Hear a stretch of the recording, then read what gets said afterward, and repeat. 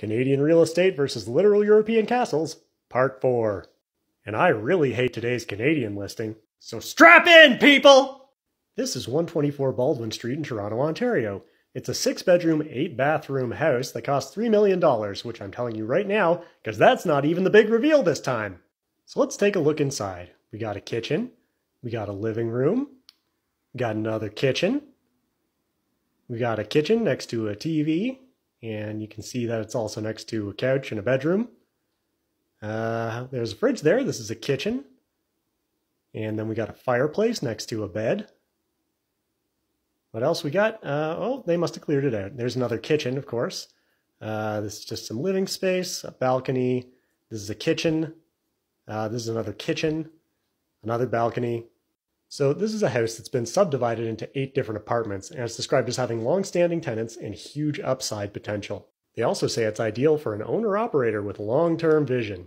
Now, for those of you who live in Ontario, you probably already see what's going on here, but for the rest, I'm going to explain, and I'll start with some boring financial stuff. But don't worry, it gets worse. So based on the numbers they give, they're currently operating on a 75% profit margin, which is pretty good.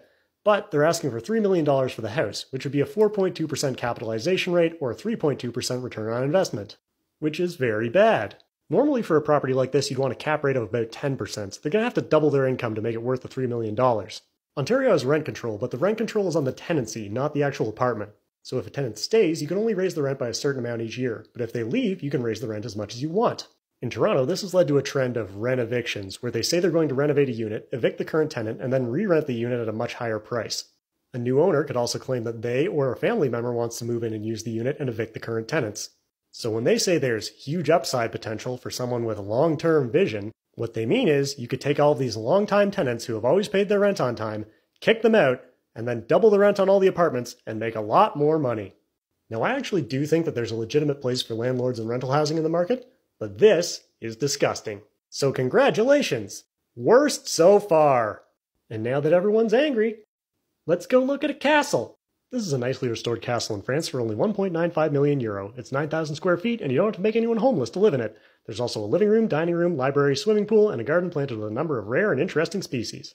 So what's your pick? Don't be a jerk. I'm not even going to let you have the top one this time. Just take the castle. Take the castle.